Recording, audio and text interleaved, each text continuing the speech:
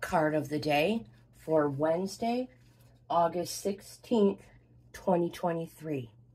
Nine of Vessels, the Wish card.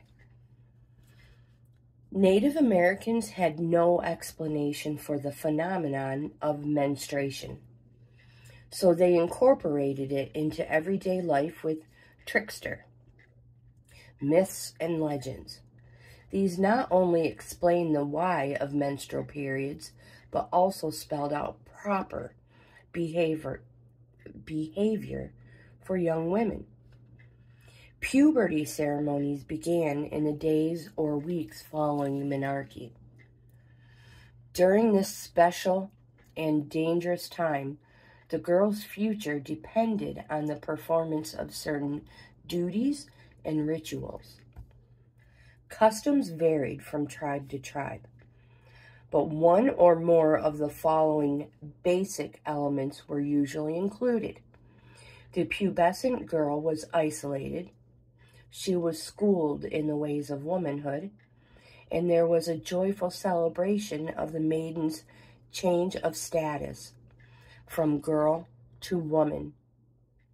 This last was a private family affair, or a public rite celebrated by the entire village.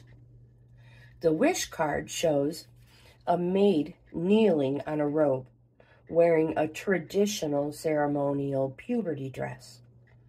Cattail pollen, a holy substance, is showered as a blessing on the celebrant by a well-wisher.